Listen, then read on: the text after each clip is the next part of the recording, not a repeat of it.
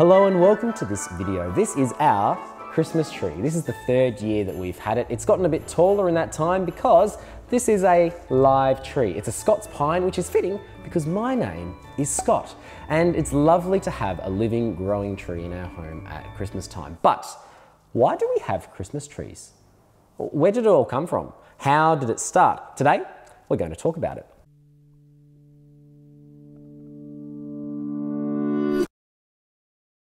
But first, why is Christmas Day on December 25th? Well, Christmas, as if you're in a Western country probably know, is when Christians celebrate the birth of Jesus. So is December 25th Jesus' birthday? Probably not. The Bible doesn't mention the birth date of Jesus, so we don't know what date he was born on. So where did we get December 25th from? Well, it comes from somewhere around the 2nd or 3rd century AD. Early Christians didn't celebrate Jesus' birth. It wasn't until a couple of hundred years later when people started. And this kind of date was co-opted. Christmas, as in the celebration of the birth of Jesus, probably originated in Rome in the 2nd or 3rd century AD, where there are a few Roman festivals during this time, mainly Saturnalia, which was the celebration of the Roman god Saturn, which was celebrated from December 17th to December 25th and involved feasting and gift giving, which might sound familiar if you celebrate Christmas, but it also included gambling and was an essentially lawless time, meaning that very often serious crimes went unpunished.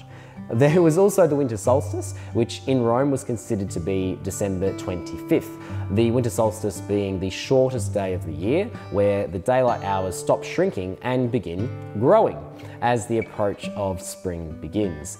All over the ancient world, the winter solstice was celebrated, often as though the sun was reborn or began to regain its strength. So for the early Christians, we guess it made sense to just kind of co-opt this date to celebrate Christmas. The first recorded Christmas was in 336 AD, but it was likely to have been going on for some time beforehand, but just wasn't recorded. It's hard to say, history is difficult. So the early Christians wanted a more meek celebration than the wild lawlessness of Saturnalia, and instead of celebrating the sun, celebrating the birth of the Son, of God. So that's why Christmas is on December 25th. But why do we have Christmas trees? Again, it's hard to say exactly when it began happening because people didn't always write things down. But it's likely to have happened around 1,000 years after Christians started celebrating Christmas. The way Christmas has been celebrated around Europe wasn't uniform. There were lots of different traditions and different celebrations thrown in.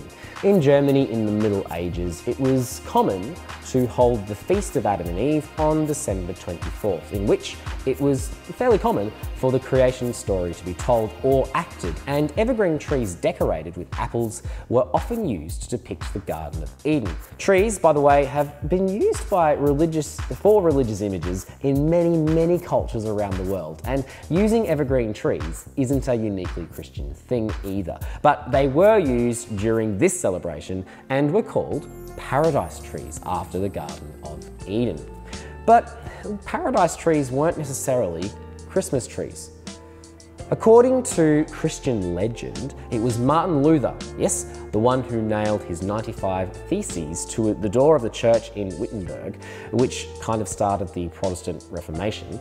It's legend that he was walking through the woods one evening around Christmas time where he was captivated and inspired by an evergreen tree, so much so that he cut it down, took it to his own home for his family to enjoy, and decorated it with candles to represent the Christmas night sky.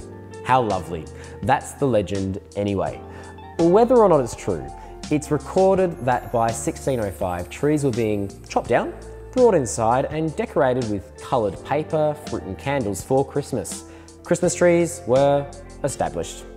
Since then, the tradition of having a Christmas tree travelled around Europe slowly, but mostly being used by the Dutch and Germans. That was until 1846, where sketches of Queen Victoria and her husband Albert, who was German, and their children gathered around a Christmas tree in Windsor Castle were published in the paper. The royal family, especially throughout this period of history, were hugely influential, so it were only natural that the people of the UK began enthusiastically putting up their own Christmas trees in their home.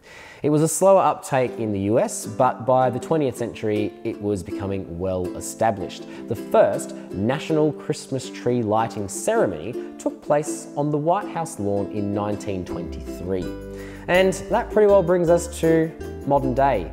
During the late 19th and then 20th centuries, fake trees became more popular, starting out as being made of goose feathers and then later on plastic and other materials. But still, many millions of trees are cut down to be used as Christmas trees each year. There are Christmas tree farms, but it's also not uncommon for people to source their trees from the wild, which, as you can imagine, doesn't have the most sustainable outcomes. But Christmas trees are here to stay. One of the first things that come to mind when you mention Christmas are the Christmas trees that we decorate and put presents underneath. And I think it's a fun tradition, and I love that people have been participating in it for many hundreds of years, and we are continuing to do so today.